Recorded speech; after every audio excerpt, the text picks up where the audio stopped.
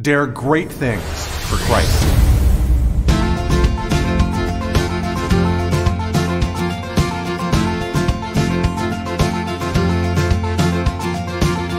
Christ calls us to dare great things.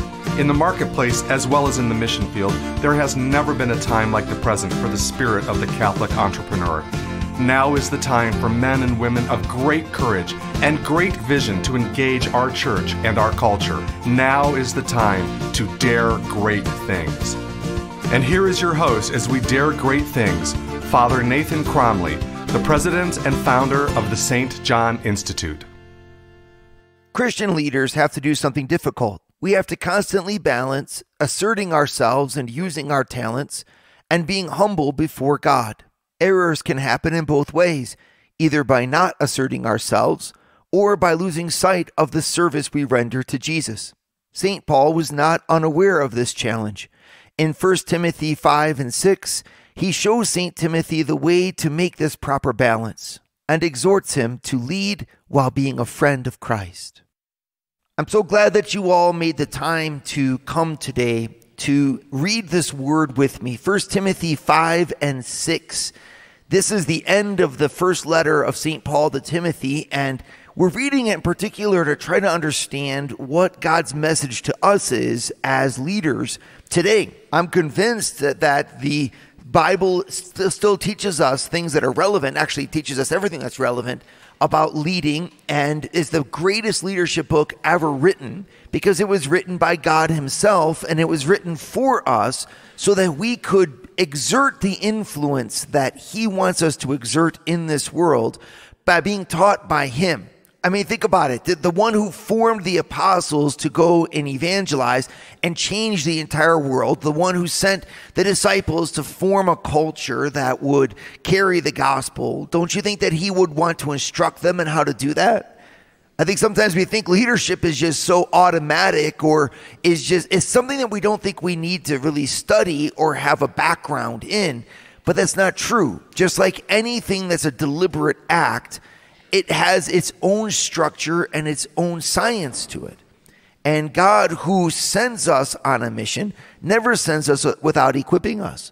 And so he's equipped us via his word with an understanding of what we are to do to bring his influence instrumentally into this world and into this culture as the leaders that we're called to be. And that is found, of course, in the Bible and in his sacred scriptures. So I'm overjoyed to be at the service of the word here, just opening it with you. We're going to be looking today at chapters 5 and 6. We're going to be finishing the first letter of St. Timothy today, and then we're going to push on to some other themes. But I want us to really take the time first to dive deeply into this word, because in 1 Timothy, you really have an excellent example of how St. Paul gives on what was given to him.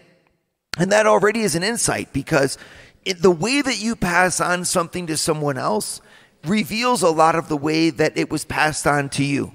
I mean, even if you think practically about onboarding in an organization, right? They say something like 70% of what determines how long an employee will stay with you comes from the way that they were onboarded into their position. If you want to invest in anything, you want to invest in your onboarding process, because that's where the person gets trained in just what they're supposed to do, but also in the company that they're working for. Right?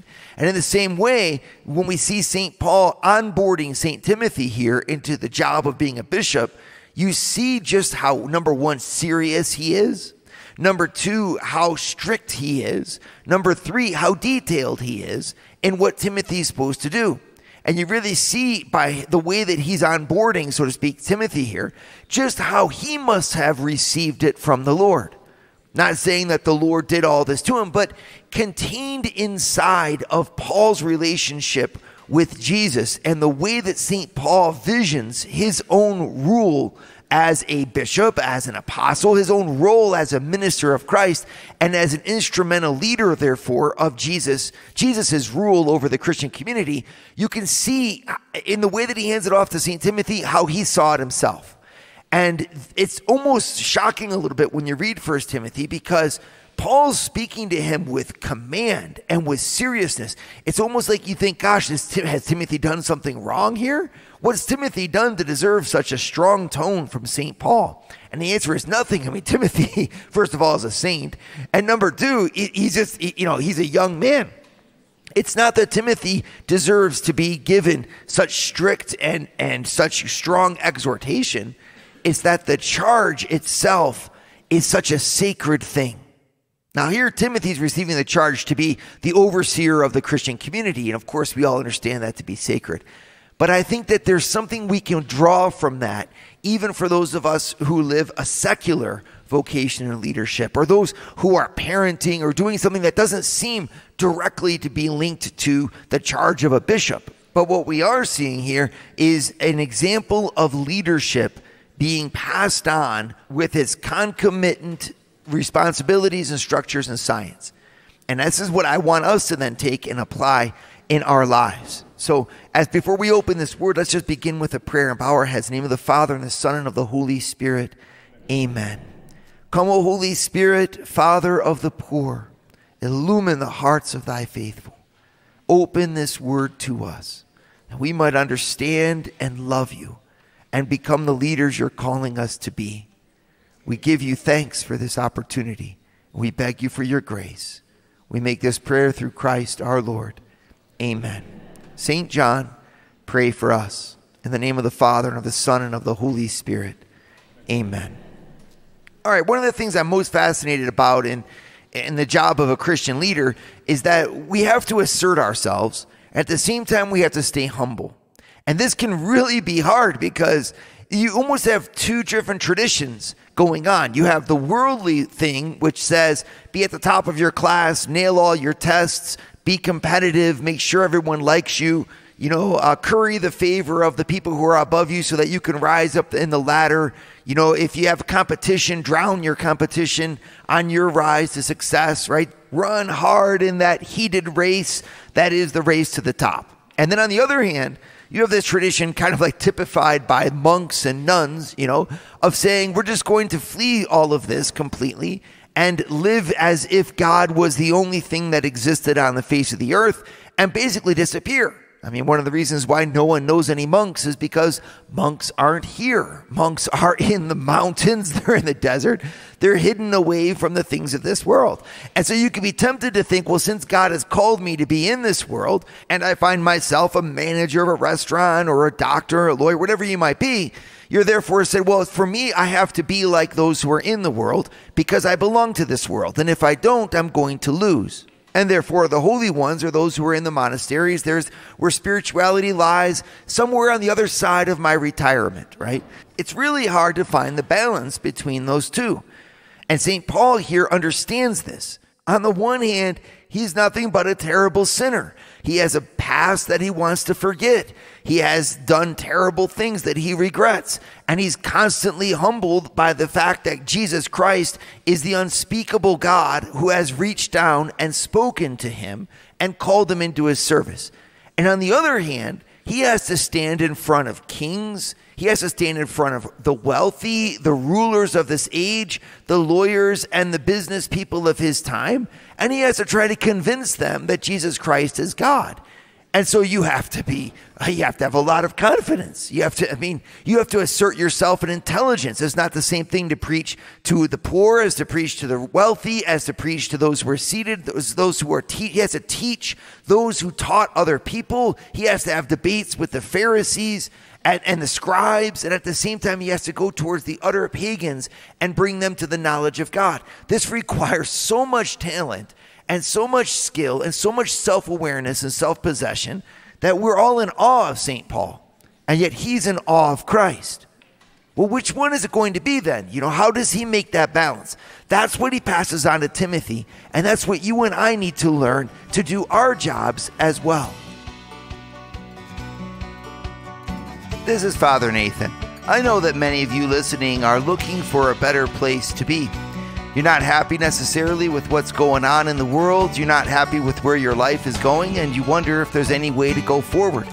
That's why we started the St. John Leadership Institute in Denver, Colorado. The idea is simple. move to Denver, live with the community of your peers, earn a master's degree in any subject from any university, and become a saint while doing it. Check us out at stjohnleadershipinstitute.org. So in 1 Timothy chapter 5, St. Paul starts to answer the question, how is it that we balance the greatness that we need to have if we're going to have any influence in this world? And God's called us to have that influence, so therefore I have to have a greatness and cultivate my own sense of self and my talents and my skills, and the humility that's the prerequisite of the whole thing. Right? Well, in 1 Timothy 5, he starts off, right? And he puts his focus really clearly here on the charge that he's been given. And I think that that's an interesting term. I'm looking here at 1 Timothy chapter 5, verse 21. In the presence of God and of Christ Jesus and of the elect angels, I charge you to keep these rules without prejudging, doing nothing from partiality. There's the beginning of the answer for us right there. Notice how strongly St. Paul puts this. In the presence of God and of Christ Jesus and of the elect angels. So that's 4 levels there of authority for Timothy. The authority of Paul over him, which is huge. He's his spiritual father, and he's the one who's taught him how to be a bishop. He's the one who made him to be a bishop. Then you have the angels. Then you have Christ Jesus. And then you have God himself, all of them, in their presence, looking down at Timothy, right? And it's like, Timothy, in such company, I now tell you, right? I charge you, he says, which means it's a type of commandment, but it's a commandment where I give you this charge, namely do this, keep these rules without prejudging, doing nothing from partiality. Okay, the word in Greek is do these things almost like without any of yourself being involved. This is the key. You see, if I'm going to be great for my own sake, I'm being great unto folly. This is the worldly sense of greatness, where I'm trying to be great so that then I'm ahead of everybody else, so that then everybody thinks well of me, so that then I don't even know. So somehow I can glorify myself. And it's really silly because we're all going to the grave. Nobody remembers the greatest boxer in 3rd century Greece, okay? But at the time, in 3rd century Greece, there was some kid out there trying to be the greatest boxer, and he was sacrificing everything for it. And it's totally silliness because that's why they call it vanity. The word vain actually comes from the Latin word vanum, which means nothingness, right? So vanity is the pursuit, as if it were something important, of things or something that is actually worthless. So the person who gives themselves to vain pursuits is giving themselves to chasing after the wind. I mean, you can think you have something great in an empty box, but it's because the box is shiny. But when you open a shiny and beautifully wrapped box and there's nothing in it, that's the picture of what vanity is. You go after a prize that's in fact worthless.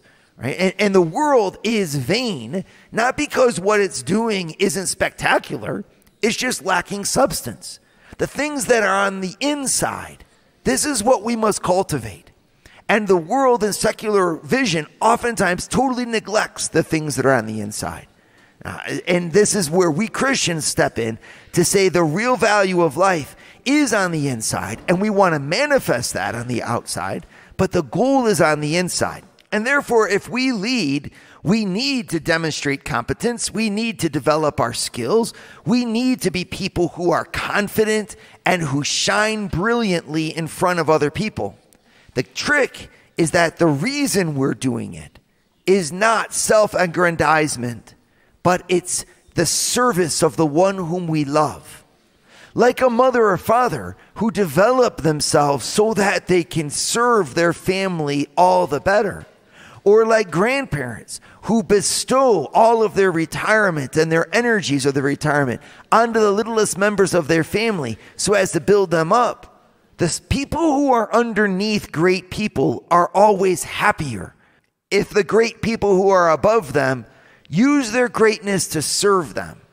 And this is the model. In other words, to look upon your own greatness and your own self-development as an act of service to the one who's above you. This is why St. Paul looks at Timothy and he's like, Timothy, I'm giving you this job to lead your people, to lead God's people.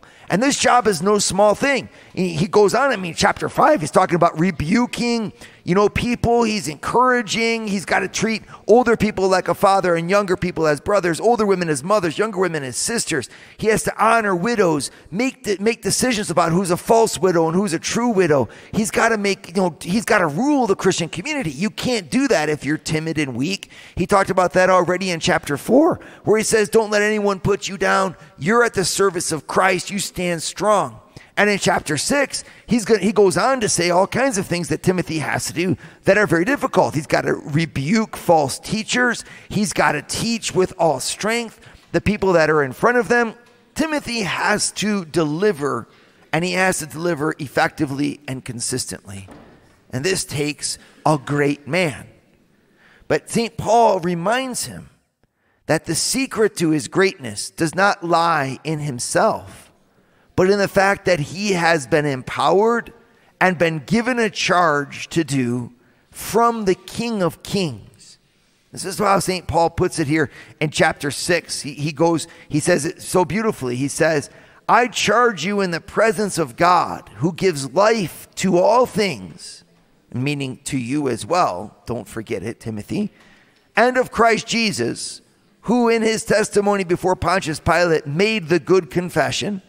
So he's saying in front of Jesus, who himself spoke well when he was on the earth, to keep the commandment, or the other ways you could look at it, keep your mandate, keep your office, unstained and free from reproach unto the appearing of our Lord Jesus Christ, which he will display at the proper time, he who is the blessed and only sovereign, the King of kings and the Lord of lords, who alone has immortality, who dwells in unapproachable light, whom no one has ever seen or can see. To him be honor and eternal dominion. Amen.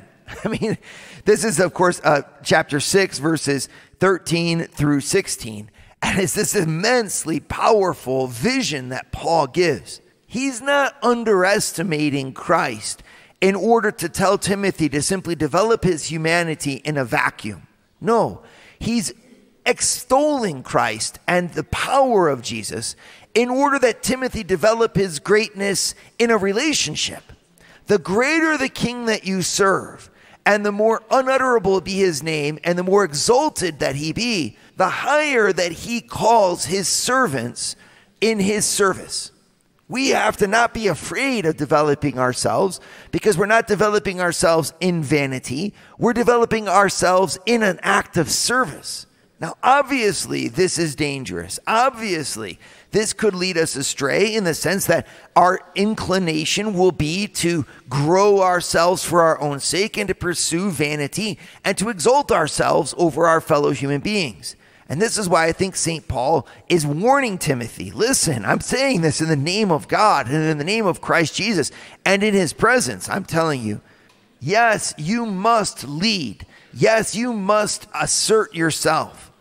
But you must always keep in mind that you are nothing in front of the one who is all, and that you are his instrument. As you assert yourself, it's his greatness and his glory that are going through you. And they will go through you as you assert yourself, but you have to always be humbled before him. In other words, lead out of love.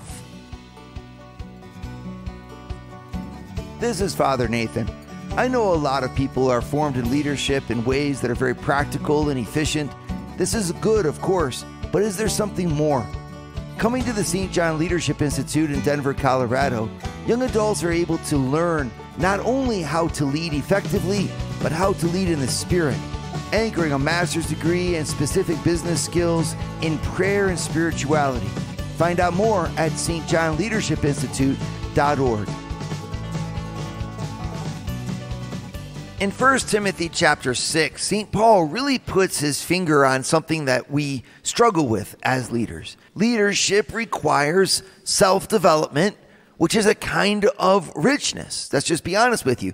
You go to the greatest universities, you score in the top 10 percentiles, you graduate summa cum laude, you get a job making twice as much as your parents ever made in their life, and you have nowhere to go but up. If you get to travel, you're going and traveling on airplanes, you're going from city to city, you're moving across the country to follow your career, and each step you go up the social ladder. Now you're having all kinds of wonderful parties and events in your homes, maybe multiple homes, a boat on the side, and it's because the world is rewarding you for the talent and the skill and the dedication that you have. I mean, if you've gone to school for 12 years in order to perform certain forms of surgery, you could almost say, haven't I deserved all that I've gotten? And that's one question. And it's almost like an independent question here of the Bible. Do I deserve this? It's like, yeah, maybe you do. Maybe you actually do deserve all of that. I have no idea. The question isn't what you have. The question is what you're going to do with it. St. Paul, for example, here in chapter 6, even goes on and he speaks about those who are rich in this present age. And I like this because a lot of times we focus a lot in our Catholicism on the poor. And of course we should. We are all, preferential option for the poor. But what does that leave people who actually have money? Where does that leave them? Well, St. Paul tells them here in verses 17 to 19, as for the rich in this present age, charge them not to be haughty, nor to set their hopes on the uncertainty of riches, but on God who richly provides us with everything to enjoy. They are to do good, to be rich in good works, to be generous and ready to share, thus storing up treasure for themselves as a good foundation for the future, so that they may take hold of that which is truly life. So St. Paul is telling here in Timothy, he's like, listen, for those who are like you, Timothy, either rich in the things of this world, which are possessions, or rich in the things of this world, which are skills and ability and human contact and the ability to speak well and a great personality and a natural sense of leadership, all those things which St. Timothy obviously had to have. St. Paul is saying, if you have those things, don't put your hope in them. That's the first line in verse 17. Don't set your hope on the uncertainty of these things. Rather, set your hope on God. So it's not a question of what you have. It's a question of what you do with it.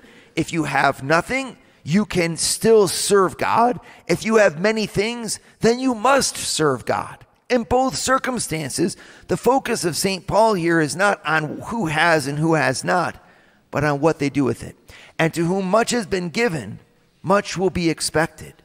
If you have been so blessed and you have worked your tail off to achieve the things that you've achieved in yourself and developed yourself and developed your personality and been able to do all of that, and you did it, of course you deserve in this world a certain amount of comfort. Of course, you paid for it, right? You paid the price.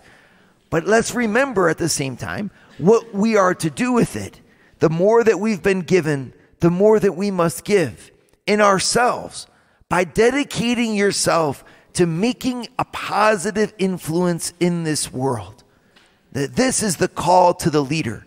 And to do that, we have to constantly put ourselves underneath our God, underneath the King of Kings, as St. Paul says, and the Lord of Lords, the only sovereign who is immortal and brilliant, so brilliant in light you can't even look upon him. So St. Paul exalts God in front of St. Timothy to say, now serve him. And so we as leaders have this marvelous call to really become contemplatives, to live our spirituality from the inside as if it was everything to us. I mean, gazing at the inaccessible light. The more that we, in other words, become enamored with excellence, and the more that we become excellent, the more that we can fall in love with the one who is the most excellent. Right? This is the pathway of leadership. As you go through the challenges and as you succeed and as you get to see the beautiful influence that you can make in this world redound, from God, the clean restaurant that you manage and that you close, and the fidelity that you have to your clients and to your customers, to the relationships that you build with coworkers who push yourselves to finish projects on time and over the expectation and so forth. You can think of the many ways That work develops us. All of that is a foretaste for the contemplative. It's a foretaste of the excellence that's found in God, the beauty that's found in the heart of Christ.